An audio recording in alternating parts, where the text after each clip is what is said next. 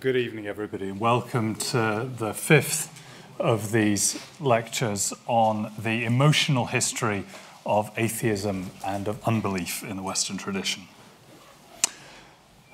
In the last lecture, we saw that while the religious establishments of the 16th and 17th centuries were panicking about the mostly imaginary atheism of amoral Machiavellian libertines, a quite different form of unbelief was actually bubbling up under their noses.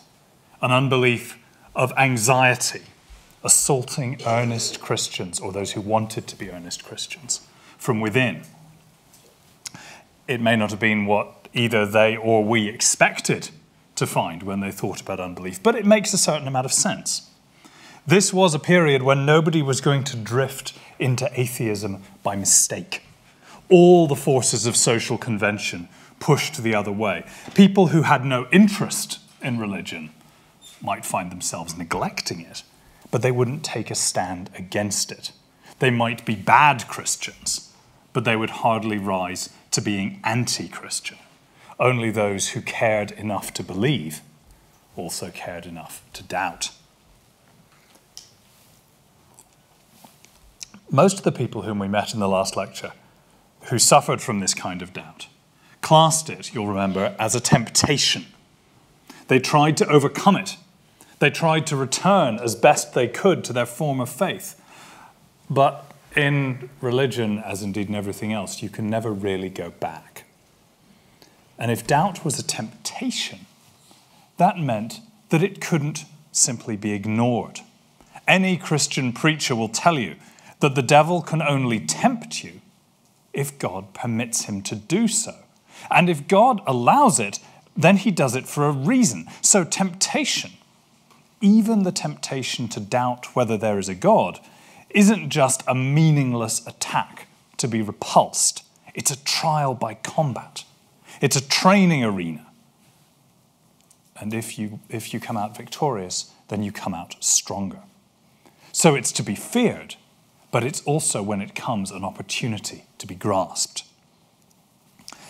Last time we began with this much-quoted biblical verse, "Lord, I believe, help my unbelief," which of course implies that faith and doubt aren't alternatives, they're companions.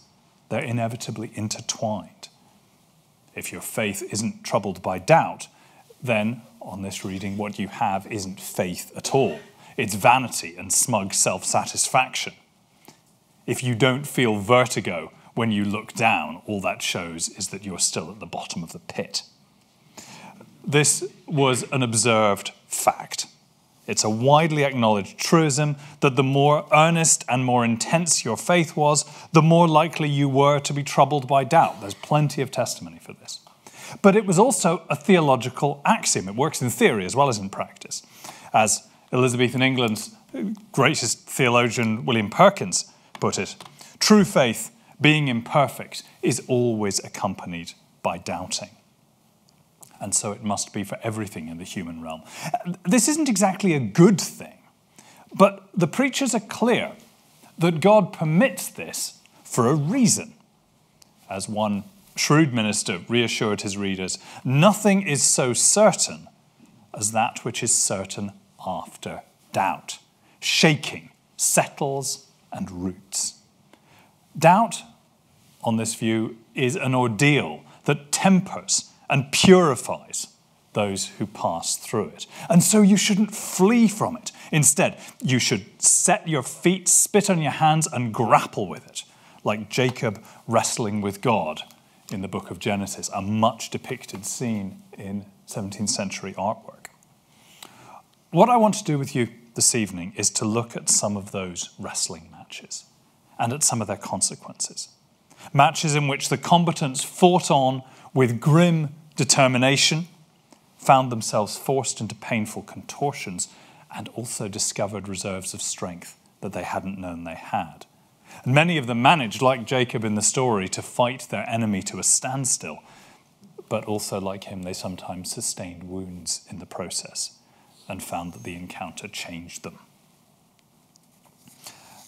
This is a story which takes us back to the early days of the Reformation, when alongside the relatively well-ordered, carefully controlled reforms that Martin Luther and John Calvin and the other big-name Protestant theologians were putting in place, there was also a wilder fringe. The people whom Luther called fanatics, whom historians nowadays lump together rather unhelpfully as the radical Reformation. This group are actually extremely varied. They contained apocalyptic revolutionaries, utopian communitarians, and all points in between. But I want to draw your attention to one strand of this radicalism, those who called themselves spiritualists, a word that's confusingly nowadays used to refer to those who hold seances to speak to the dead. I'm not talking about spiritualists in that sense. The two leading figures here are a pair of German preachers, Sebastian Frank and Caspar Schwenkfeld. They disagreed on a lot. We don't know for sure that the two of them ever actually met.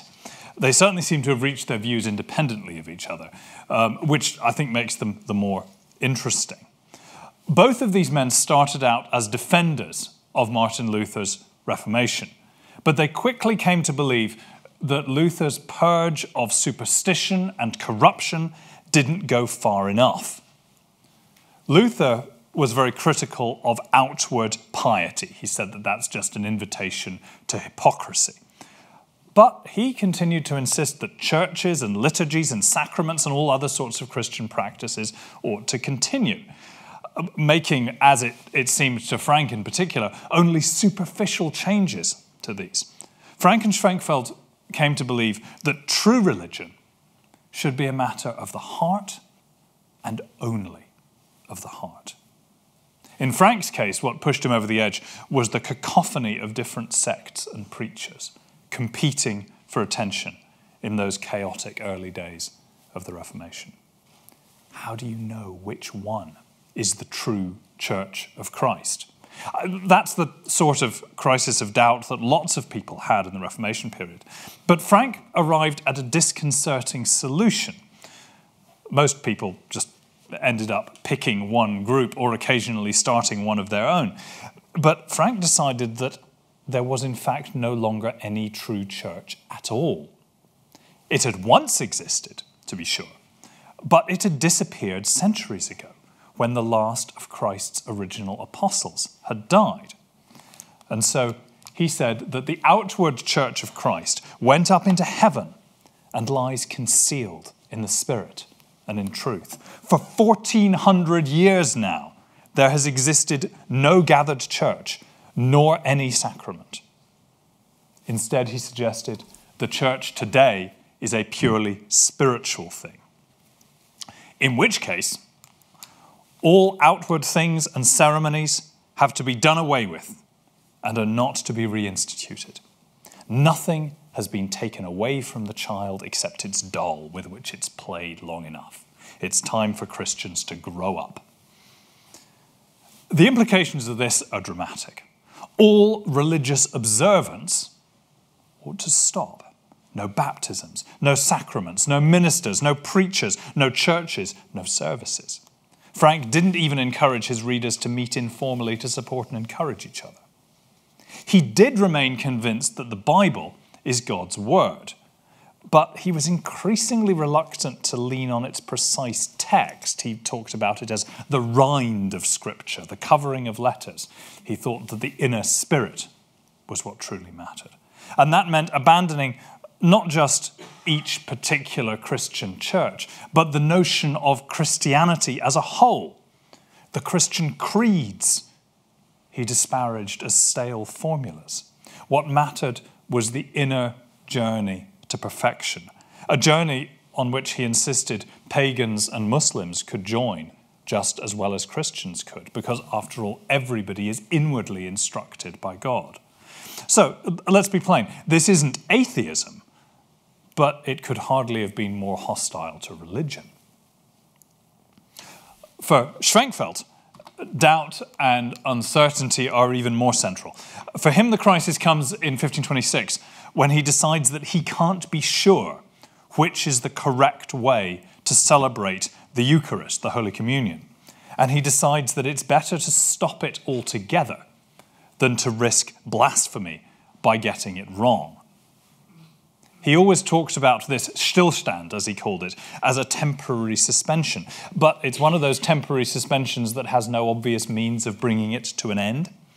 And pretty soon he extended this suspension to baptism as well, on the same basis. Unlike Frank, Schwenkfeld does at least encourage his disciples to meet secretly for discussion and mutual encouragement. But these are communities that celebrate no sacraments, recognize no ministers, enforce no orthodoxy, nor practice anything that their contemporaries would recognize as religion. Historians of spiritualism actively debate to what extent the later generations of spiritualists were directly or indirectly inspired by these founders. And that's interesting, but I actually don't think it makes a great deal of difference. What matters is that whether it's by direct influence or by independent and parallel development, these sorts of ideas kept surfacing and resurfacing. In particular, they did so in the Netherlands.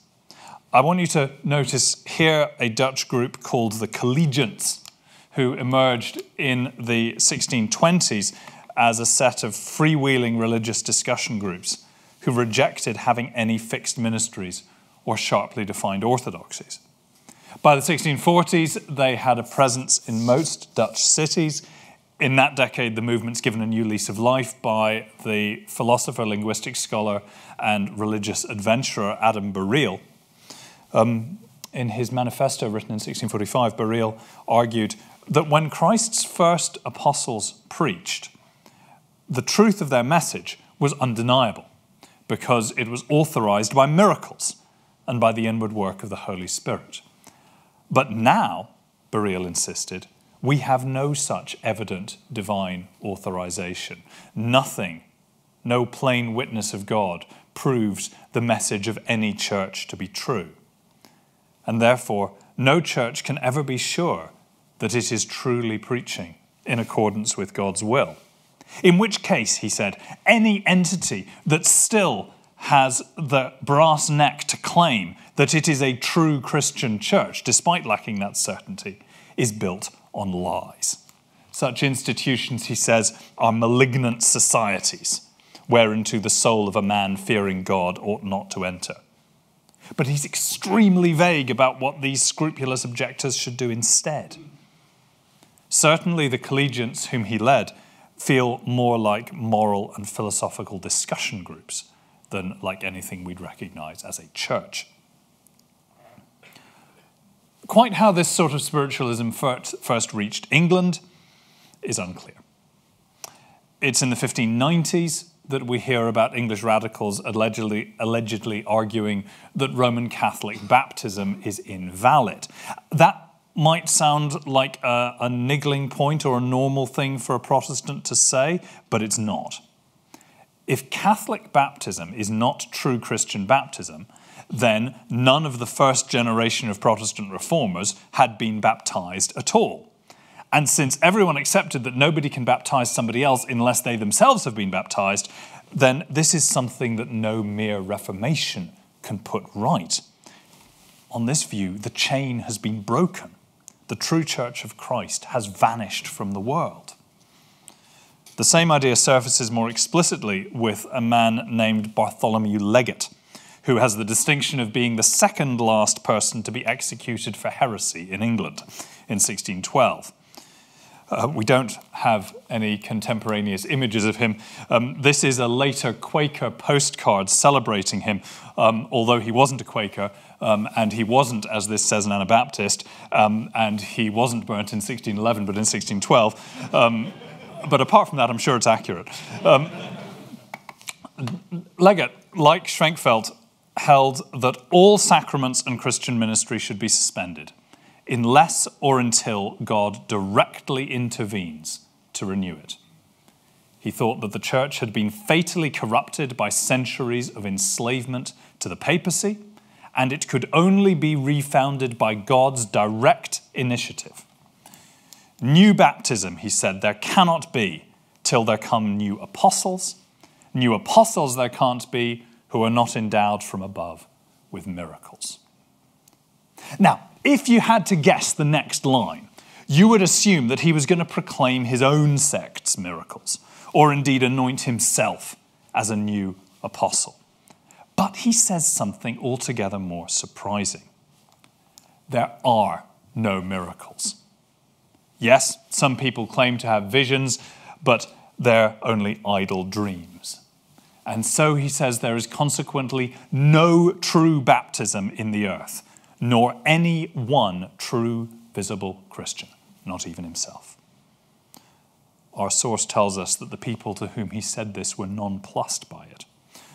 One asked to pray with him, and he refused.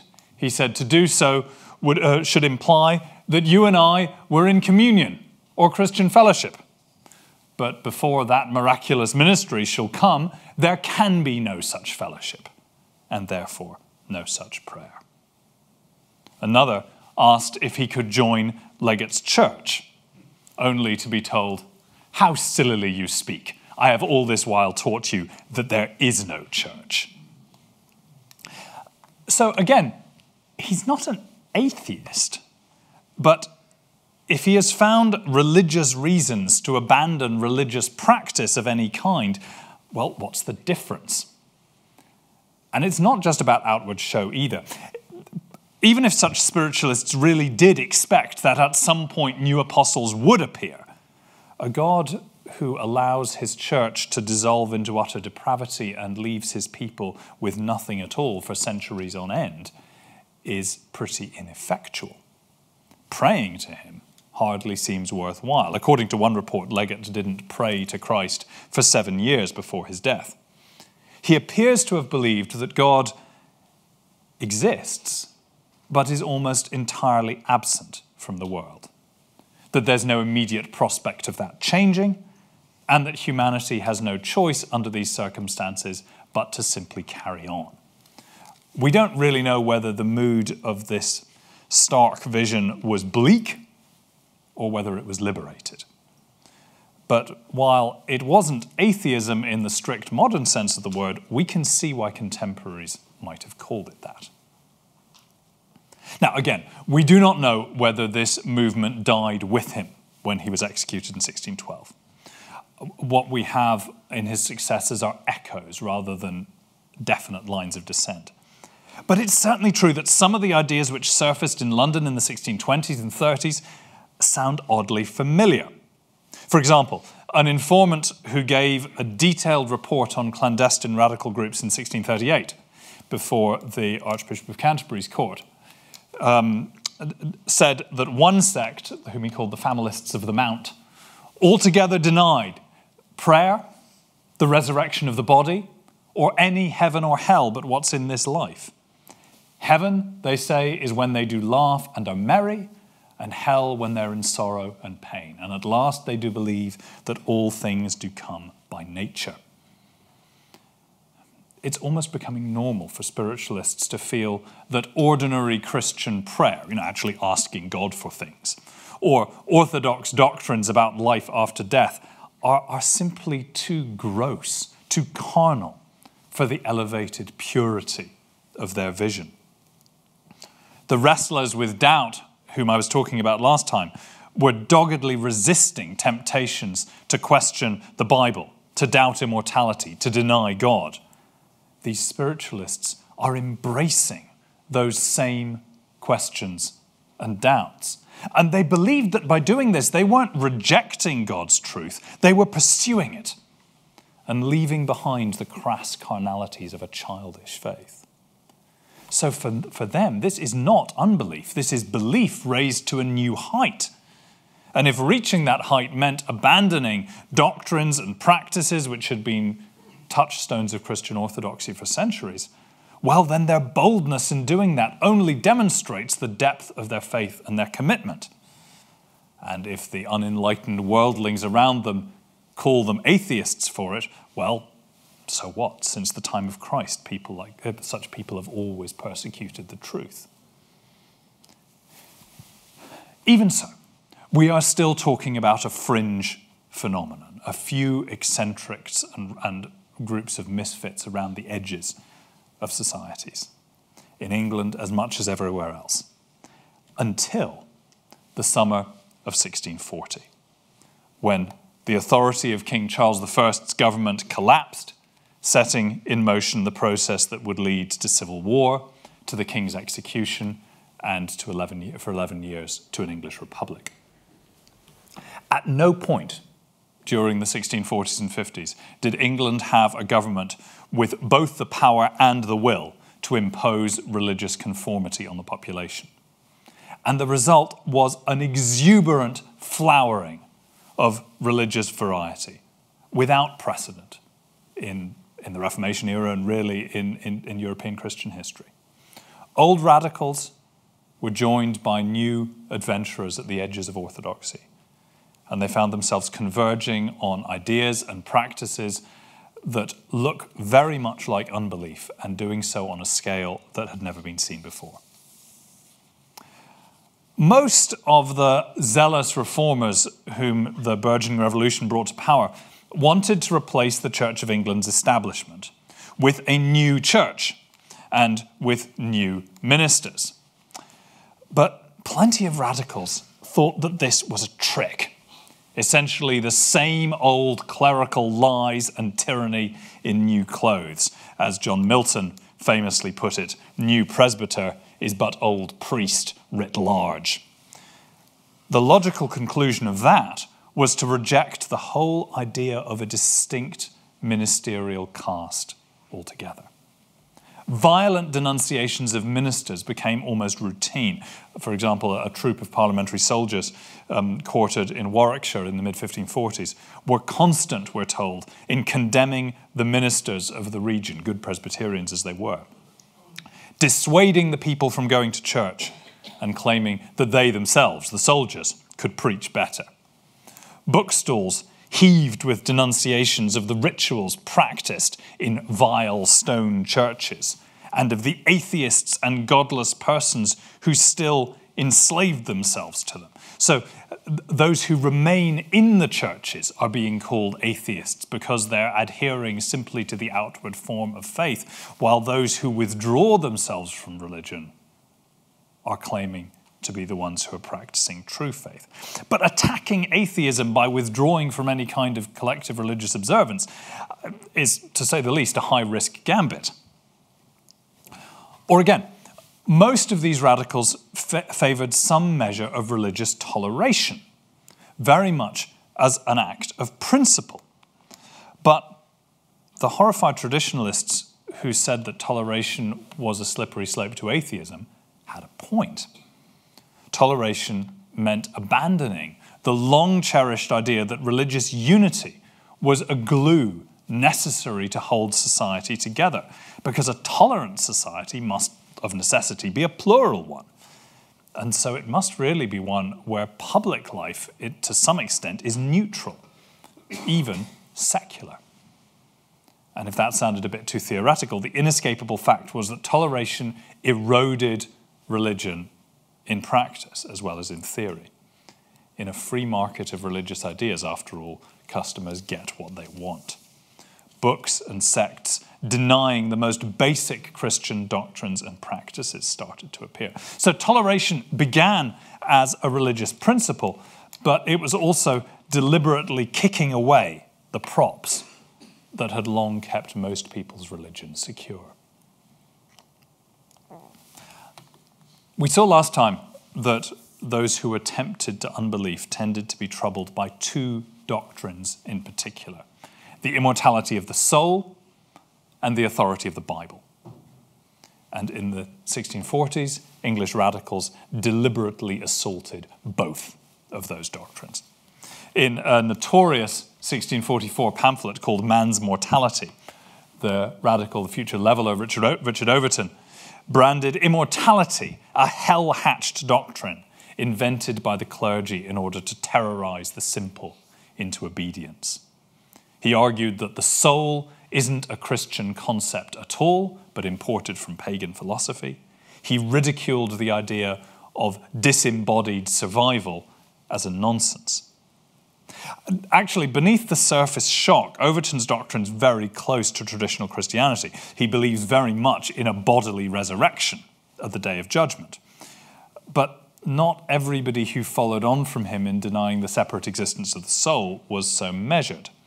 The claim that the soul of man is mortal as the soul of a beast and dies with the body is one that surfaces repeatedly during the years that follow, sometimes with the promise of a future resurrection, sometimes not. There are others who suggested that only the soul will be raised and not the body. And that turns resurrection into something inward and spiritual. Heaven and hell, as we saw with one of those radical groups earlier, become metaphors for happiness or misery. People who took this line believed that they weren't abandoning traditional Christianity, but instead they were revealing the profound inner truths that had always lain hidden within it. If you pressed these people on what actually happens after death, a subject which they claimed rather implausibly not to be very interested in, they might maintain that every creature is God and shall return into God again and be swallowed up in him as a drop is in the ocean, which, again, may not be atheism as such, but it ain't Christianity either. The literal authority of the Bible doesn't do any better. One radical who was confronted with awkward proof texts simply replied, "This is scripture to you, but not to me." How can you answer that? The radicals picked up on long-standing niggles about textual variations, problems of translation, apparent minor contradictions. These are problems which biblical scholars had known about and had been successfully containing for centuries. And they turned them into real arguments against the Bible for the first time, not because they're newly persuaded by these old chestnuts, but because, unlike their predecessors, they need arguments against the Bible. And so, of course, they find them. They don't exactly reject it, but they feel that they've outgrown it. It's a tool of self-serving priests that they use to keep their people in play. A group of soldiers in Surrey, the ones who I quoted earlier as mocking churches and ministers in 1649, also declared that the Bible is abolished. One of this group pulled out a Bible in the pulpit, showed it to the people, said, "Here is a book that you have in great veneration. It is abolished. It containeth beggarly rudiments, milk for babes." Again, that sense, the distinction between an infant faith and an adult one. "But now Christ is in glory among us and imparts a fuller measure of his Spirit to his saints than this can afford. And therefore I'm commanded to burn it before your faces." And so he set fire to the leaves of it. Some radicals distinguished between Scripture as history, the dead outward letter recording what God had done in ages past, and Scripture as mystery, the inner word written on the hearts of God's people here and now. So this isn't atheist scoffing, this is pursuit of a high mystery. But the effect, setting fire to Bibles, lending credence to every burgeoning doubt about them, is the same.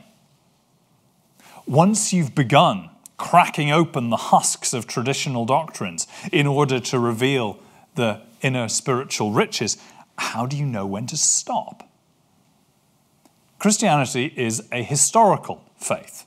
It's centered around a specific set of events in Judea in the first century. Is that story just a symbol as well? Gerard Winstanley, who's famous as the leader of the utopian commune known as the Diggers in Surrey in 1649-50, wrote that Jesus Christ at a distance from thee will never save thee. A Christ within is thy Saviour. Christ here has become the name for a universal spiritual principle, not the distant historical figure of the preacher from Nazareth. Some said that they believed in Jesus in the same way they believed in Queen Elizabeth I, because chronicles make mention of her. All the better to put their own revelations on a higher plane. Could this journey into a more rarefied and allegorized spiritualism end in actual atheism in our sense of the word? Well, it comes close. Gerard Winstanley denied being an atheist, but he also did his best to avoid using the word God. He preferred to talk of reason with a capital R instead. We do have reports of radicals claiming that there is no God, or if there be a God, the devil is a god. It does rather look as if, having pursued truth all the way up the mountain, in the end some radicals found the summit bare.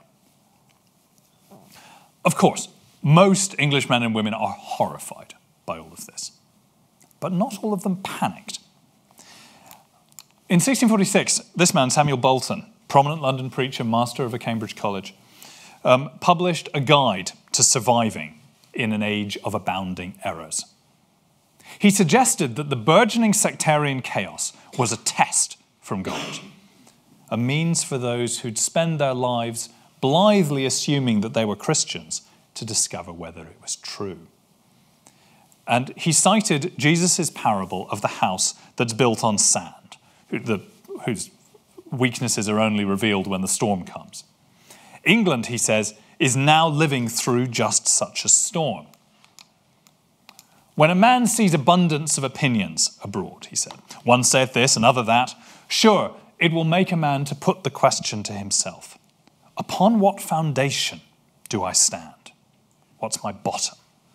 And how can he have any rest until he's gotten a better foundation to build on, a foundation which none of these opinions can shake and unsettle? There would be casualties, he said to this process.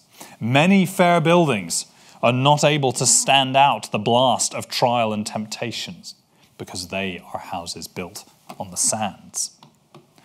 The vain, the hypocritical Christian, whose faith has never had a secure foundation, will find that the multitude of opinions doth draw him away, or else atheist him, that he will be nothing. Such people will be revealed for the unbelievers that they have always truly been.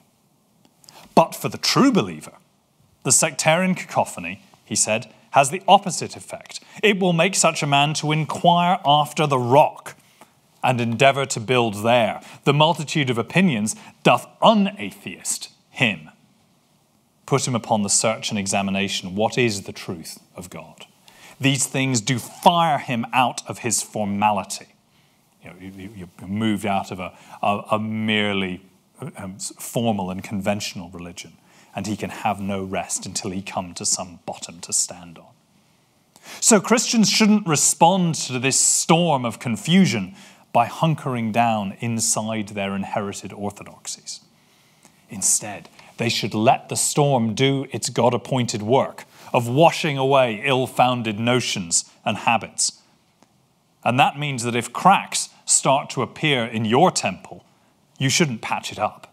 You should abandon it. You should even tear it down. And before you think about rebuilding, your chief duty is to dig, to work down through as many layers of shifting sand as you have to until your shovels finally ring on bedrock. Bolton hoped to use this storm, this epoch of confusion, to turn lazy, habitual Christians into earnest, engaged, but still orthodox Christians. But not everyone stuck to the script. Instead, on a scale never before seen, bands of earnest excavators began churning up the landscape of traditional religion. Many of them found their rocks and started to build again, but soon others, or indeed they themselves, began to worry that this foundation too might be shakier than it seemed. And in the process, the traditional ritual, devotional, even intellectual structures of the faith were systematically undermined or even deliberately demolished. This was an age which loved categories and labels, and so it gave a label to these people. It called them seekers. The name is a little bit misleading. It refers not to a sect, but to a mood in which sort of pretty standard Puritan dislike of ritual and superstition had turned into a hypersensitive allergy, such that it was hard for any religious practice to be pure enough.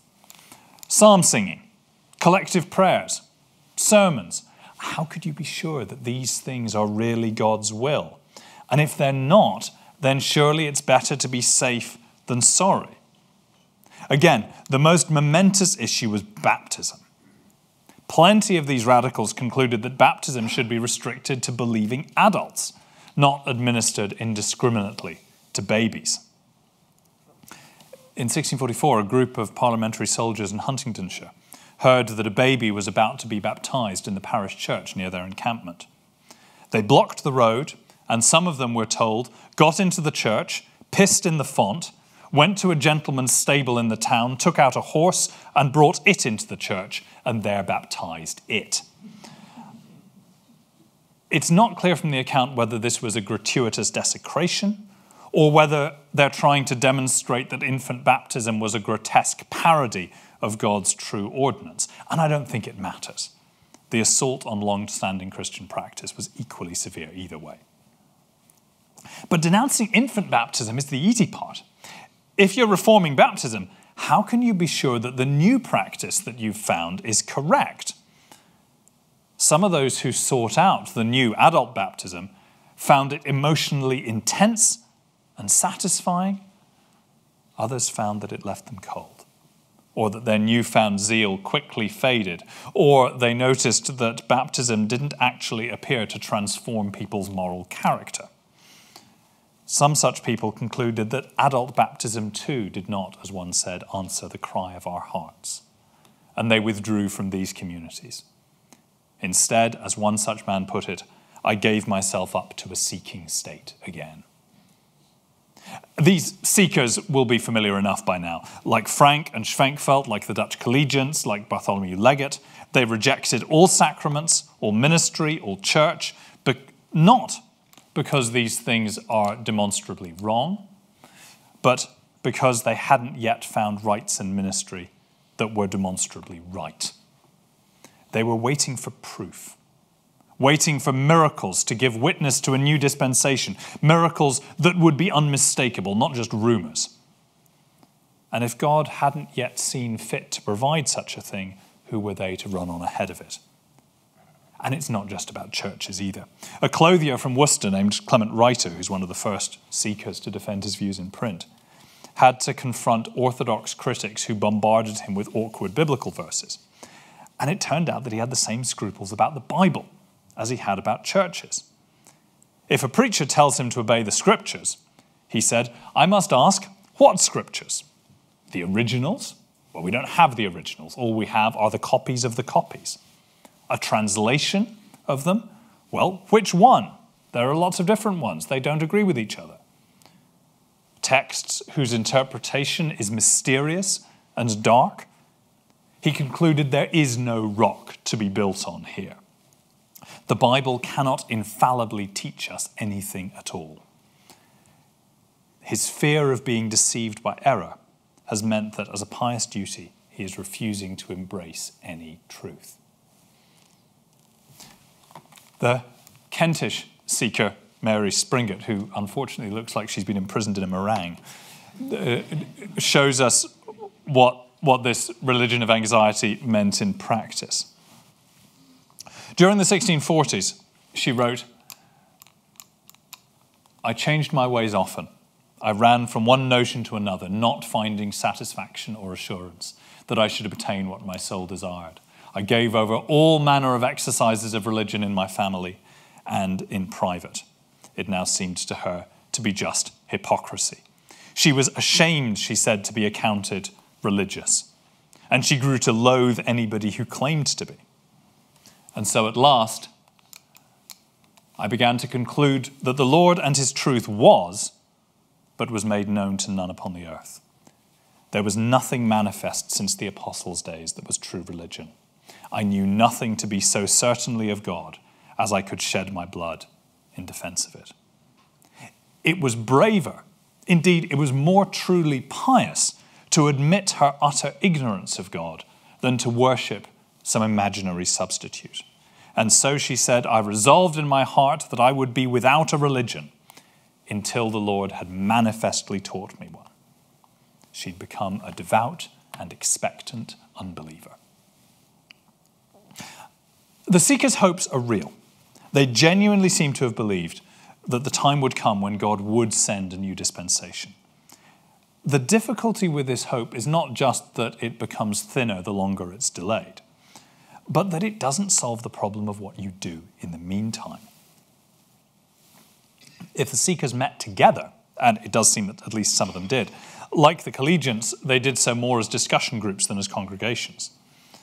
Even on their own, they abandoned most or all of their former religious practices, either doubting that they could ever do them right or trusting that they'd ascended above fleshly habits like prayer or reading your Bible. As an act of faith, they've renounced religion. So what should they do? How should they live? This is the crucial question. And the answer to it is momentous. They transpose their religion into a moral key. One woman, told by a radical preacher that nothing of what she believed was certain, asked what in that case she should do.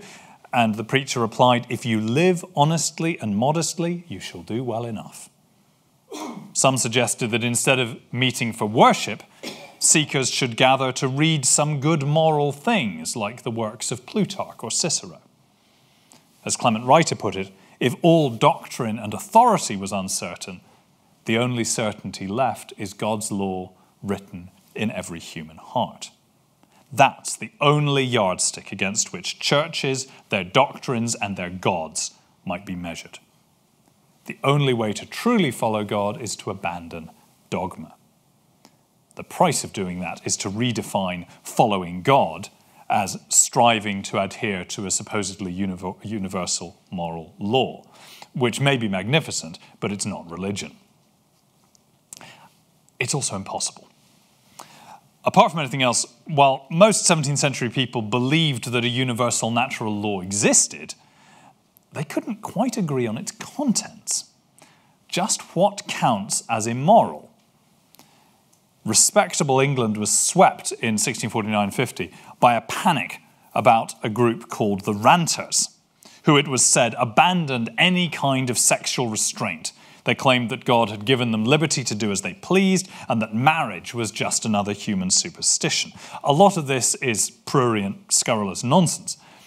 But this much is true. If you climb above all devotional practice, all communal religious life, all doctrinal fixed points, even all moral conventions, then no matter how sincere your principles are, you are kind of exposed.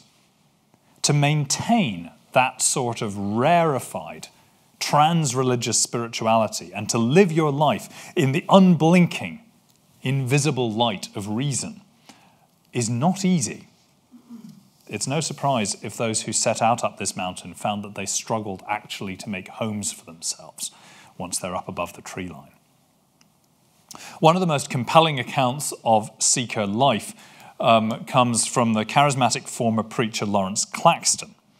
He tells how his itinerant life began to offer him worldly compensations. He found that he could make a decent living preaching radical doctrines and handing round a collection hat. He also found that his freewheeling doctrines of spiritual liberty segued very nicely into arguments against conventional sexual morals. And eventually, he tells us, the main point of his ministry became preying on his audience's pockets and on their chastity. He told his followers in London that till you can lie with all women as with one woman and not judge it sin, you can do nothing but sin. You have to demonstrate that you've outgrown these conventional moral norms. And by this time, he admitted he was acting entirely cynically, preaching whatever lies served his own ends best, and no longer believing any of it. Now, this account is itself highly untrustworthy. But the arc from idealism through opportunism to cynicism is, I think, plausible enough. After all, once you've abandoned all the constraints and structures of your old religion, who's going to stop you? For a more highbrow but equally notorious example of the way that conventional morality could dissolve along with religious certainty, consider the philosopher Thomas Hobbes, who became so notorious in his own lifetime for unbelief that it was said, "He cannot walk the streets, but the boys point at him, saying, 'There goes Hobbes the atheist.'" Probably wasn't exactly true. He conformed outwardly to the Church of England for most of his life. He may even have attended its traditional worship in the 1650s when it was illegal to do it.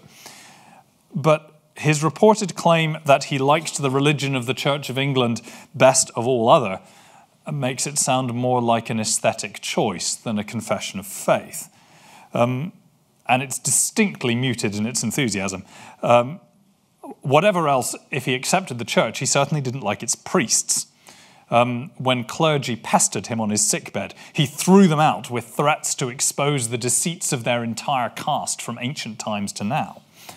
And the fourth and final section of his great book, Leviathan, the bit that nobody reads, that's titled The Kingdom of Darkness, is essentially an extended howl of rage against the clergy.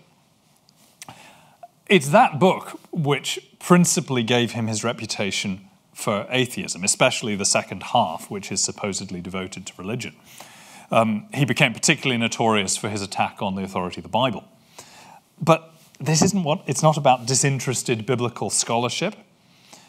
For all his outwardly conventional religion, Hobbes's two-pronged attack, both on the Bible and on the clergy, has something seekerish about it. His persistent theme throughout the religious passages of Leviathan is that certain religious knowledge is impossible. No human claim about God, he said, whether it's made by priests or made by the Bible, is or ever can be proved beyond question. Even if it were to be authorized by miracles, as so many seekers had said, that wouldn't prove it beyond question. Churchmen, individual believers, may be free to believe such claims for themselves, but they can't compel anybody else. All they can do is, as the first apostles did, to persuade. That sense of provisionality is used by seekers to argue that no religion is possible. Hobbes gives the same argument a simple twist. He'd spent the first half of his book arguing for the absolute sovereignty of secular governments.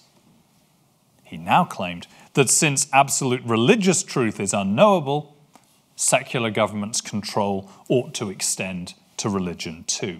He doesn't argue, the times when it almost looks like he does, but he's not saying that secular governments have some secret religious knowledge. Simply that they are no more likely to be wrong about religion than anybody else, and that nobody can prove that they're wrong.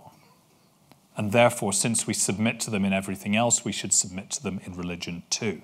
He's particularly hostile to any notion of separate religious authority. All real religious authority should be vested in secular governments, he says, not because of some divine right of kings, but because the mere fact of being in power bestows on itself religious as well as political authority. All other truths are provisional. Political power is all that's left. I think what's truly shocking about Hobbes's view is not that he believes that religious truth is fundamentally inaccessible. The seekers share that view with him. It's the fact that that problem doesn't seem to trouble him. He does seem to have believed that there is a God. I think we have to dismiss an implausible amount of his writing as smokescreens otherwise. He's simply not very interested in the question, except insofar as he's suspicious of anybody claiming to act in God's name. The deity whom he really reveres is political power. And I think the reputation that he won for atheism from this is not unjust.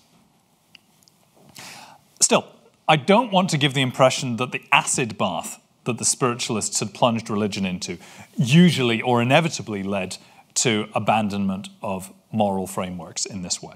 Quite the opposite. The norm for these people was intense moral seriousness. The ranters are a largely, though not entirely, imaginary scare, blown entirely out of proportion. Hobbes is an isolated eccentric. The most common route that seekers eventually took, if we follow the individuals through, is that they became Quakers.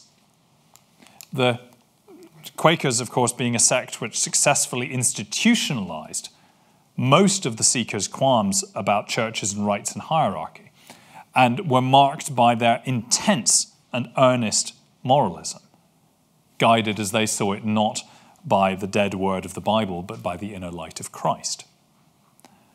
But I want to finish with a different, slightly less expected representative of this moralistic tradition in spiritualism, with the philosopher who did more than anyone else to create modern secular thought, the fountainhead of the Enlightenment, the most brilliant, the most notorious thinker of his age, Baruch Spinoza.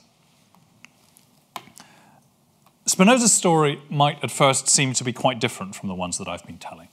He was a Dutch Jew who, in 1655, when he was 22, began to challenge his own community's orthodoxies.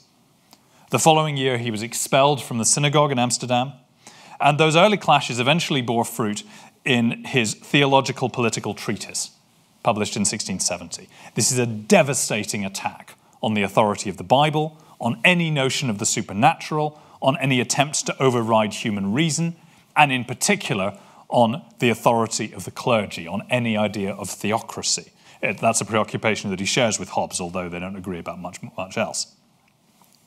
Spinoza's claim that nature is self-moving and creates itself is not exactly atheistic. It's closer to pantheism, but his reputation as the founding father of modern unbelief is, I think, well-deserved. But notice what happened after he was excommunicated from the synagogue in 1656. He fell in with the most intellectually open religious community in Amsterdam, Adam Bareil's collegians.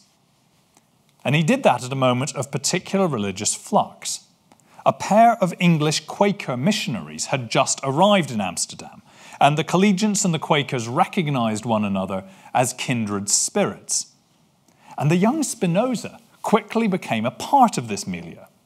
He collaborated with a Quaker missionary. He translated a Quaker pamphlet into Hebrew. It was his first ever publication, written in the vain hope of winning Jewish converts. The Quaker missionary with which he worked later wrote a detailed critique of the Bible, which closely anticipated, many of Spinoza's arguments. We don't know for sure who learned what from who, but there's no doubt that the two men are intellectually very close. Another Quaker missionary in 1658 wrote that Spinoza was very friendly to their cause. Now, his friendship with the Quakers comes to an end because the Quakers and the collegians fell out with each other. In the way of sects, they were so similar to each other that their remaining differences were intolerable. And Spinoza stuck with his collegiate friends. One of them would translate Spinoza's first original book into Dutch.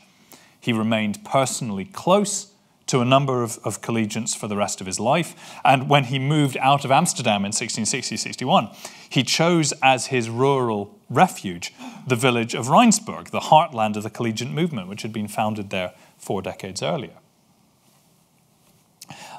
Spinoza, let's be clear, was never a Christian, but he was a collegiate fellow traveller, an affinity which would never have required him to contemplate anything so grossly carnal as a baptism. His early critique of both Christianity and Judaism is very much of a piece with the seeker and collegiate and Quaker critique of religion. The philosophical heft that he brought to the table was new, but the moral force behind it wasn't. A vital part of this is that despite his Jewish background, maybe because of his Jewish background, Spinoza had an extraordinarily popular view of Jesus, whom he calls not so much the prophet as the mouthpiece of God. He doesn't just unproblematically use the title Christ for him. That's not a small step for a Jew to take. He also repeatedly emphasized that Jesus' teaching and moral vision are so far above any other person's that, as he says, the voice of Christ may be called the voice of God. For all the withering skepticism he pours on most of the Bible, he is happy to accept the Christian Gospels as being more or less accurate accounts, with the substantial exception that he blanket rejects any accounts of miracles in them. But here again, his reasoning is driven more by theology, by ethics, than by any sort of quasi-scientific skepticism. The reason that he believed that nature can't be contravened is because the alternative is to assert that God has created nature so weak that he is repeatedly compelled to come afresh to her aid. So the real problem with the notion of a miracle is that it's theologically incoherent. In fact, he says, because a miracle would be in contravention to God's nature and laws, consequently, belief in it would throw doubt upon everything and lead to atheism. Any collegiate or seeker might have said the same. And so the most truly devastating critique of religion in the Western tradition wasn't coming from outside, but from within. This is friendly fire. This is a determination to save religion from itself, driven as much by a compelling moral vision and critique as it was by any metaphysical concerns. Religion was going to be distilled over and over until nothing remained but pure spirit. And if that pure spirit produced madness or blindness, or even if it just boiled away into thin air, leaving an empty vessel behind, well, maybe that is the price of fearlessly pursuing God's truth. Thank you.